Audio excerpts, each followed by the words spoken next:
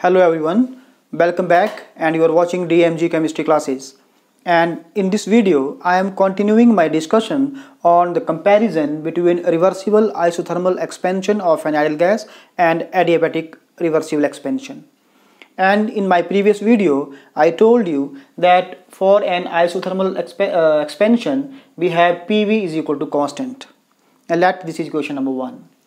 And its differential will be PdV plus VdP is equal to 0. Let this P is the first function and V is the second function. Then the first function into differential of second function plus second function into differential of first function and equal to 0 because differential of a constant is equal to 0. And from this equation we have VdP is equal to minus PdV. And further we have dP upon dV is equal to minus P upon V. And this dP upon dV gives us the slope of the isothermal curve. Okay, so the slope of isothermal curve AB will be equal to minus P upon V. So this is equation number 2. And for an adiabatic expansion we have PV gamma is equal to constant. And this is equation number 3. And its differential, and for writing its differential, let this P is again function 1 and this is function 2. Okay, so that is first function P into differential of second function, that is V raised to power gamma, and the differential of V raised to power gamma will be equal to gamma V raised to power gamma minus 1 into dV.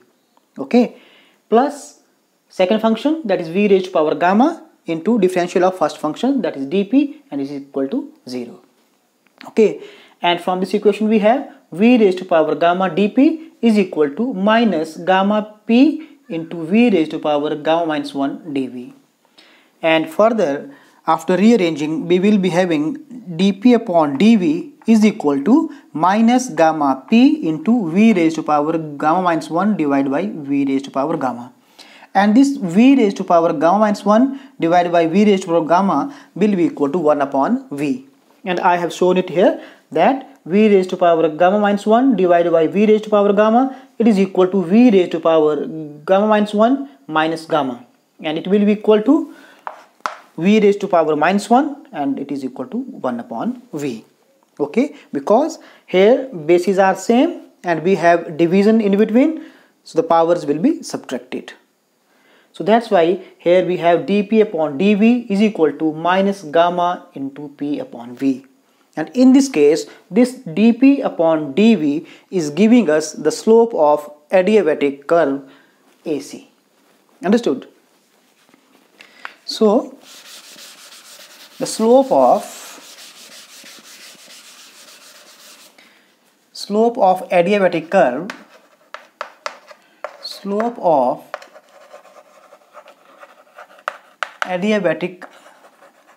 curve AC is equal to minus gamma into P upon V, and this is equation number 3. Okay, now what we will do, we will divide equation number 3 by equation number 2. Okay, then we have slope of adiabatic curve AC divided by slope of isothermal curve AB, and it will be equal to slope of adiabatic curve is equal to minus gamma into P upon V, and from here slope of isothermal curve is minus P upon V. So we have this is equal to gamma. Okay, and from this is equation number 4, and from this equation number 4 we have that slope of adiabatic curve AC is equal to gamma times slope of isothermal curve AB. Okay, isothermal curve AB. And I told you in my previous video that the value of this gamma is always greater than 1. And when this gamma is greater than 1, this means that slope of adiabatic curve AC will be more than the slope of isothermal curve AB. Or we can also say it like this, that the slope of isothermal curve will be less than the slope of adiabatic curve. And let us understand it further. It has a lot of significance. Okay. Suppose that this line is representing your adiabatic curve. This is your adiabatic curve, or this is your adiabatic curve, or any curve which is having less slope than this curve will be above it in this way.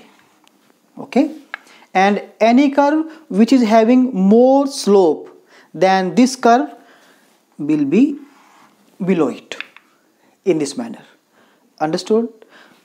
So here, as I told you, that slope of isothermal curve is less than the adiabatic curve, so the isothermal curve will be above this curve. Understood? So this is the case here.